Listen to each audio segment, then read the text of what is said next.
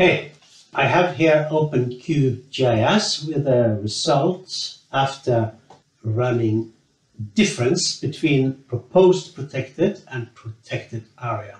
Because these two were partly overlapping, I wanted to remove from the layer proposed protected those area which already were protected.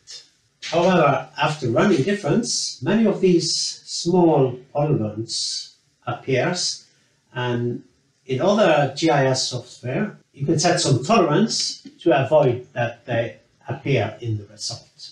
I could not find a good solution for this in QGIS, so I will remove those differently. And I will do so based on the area they occupy. So because these are very small polygons, their area should also be very small. But there is one problem, and that is that these small polygons are part of a multi-part feature. So then, of course, the area for these small features, this little polygon here is part of the big one here.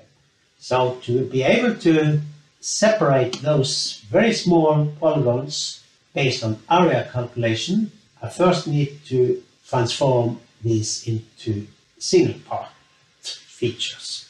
And there is a tool for that called Multipart to Singlepart. I will turn off the selection before running it, and I just need one input here, the proposed protected area, the result after running difference. I save this to a new file, give it a name and a location, and click run. Now let's see if the result is now become any different.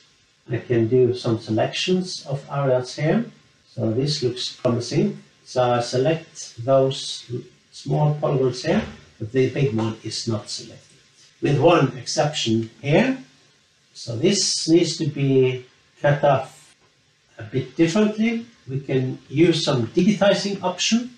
I right click on the gray area here. I activate the digitizing toolbar.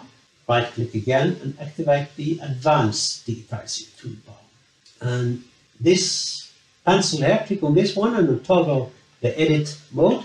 And here is the tool which can then split feature.